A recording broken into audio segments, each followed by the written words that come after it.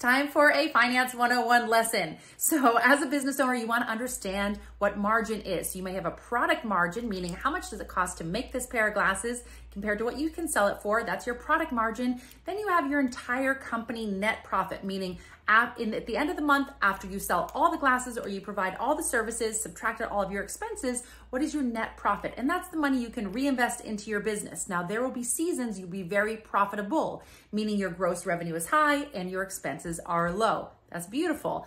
But in other cases, you may have leaner net profit, meaning that you're reinvesting in team, you're reinvesting in infrastructure, you're maybe launching something new. You may have more expenses growing faster than your gross revenue has caught up to. In that case, you're going to have a tighter, leaner, smaller net profit or margin at that point in time. It's normal. Don't be afraid of it. Pay attention to your forecast. Have a fractional CFO or somebody guiding you through those seasons of business. It's normal. Embrace it and let's grow and scale.